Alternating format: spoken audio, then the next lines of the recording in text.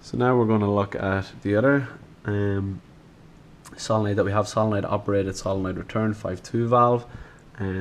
We're just going to have two separate push buttons operating these. So all we're doing is we're taking power down into the top of one of the normally open switches, and then coming out from the bottom of the switch into the solenoid, and then getting grounded out. Okay, so a full loop there. And we're going to do that again for another switch. So again, we need to get power, and just for the clarity, we're just going to use the next one over. It's still a normally opened switch.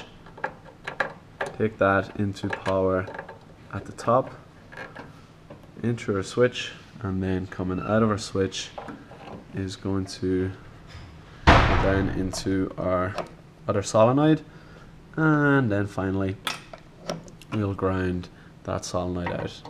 And when you see, as the circuits get more and more complicated, there can be wires everywhere, so it's a good idea to test each part as you go on. So test one side, let's just see if we can see the light, that's working, and then test the other side, see that the light. So each time you do a kind of closed loop, make sure that those parts are working, because as you move forward, if you try and do too much at one time, you'll run into errors. So I'm happy enough now the way that is operating.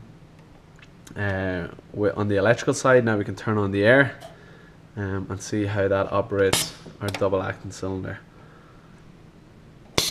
So once this solenoid over here gets activated, the cylinder comes out, this solenoid here, cylinder retracts, and all I'm doing is I'm controlling it through these two separate push buttons.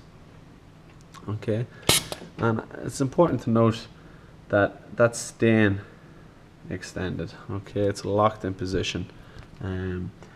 The power isn't locked on, but it's locked in position there. Okay.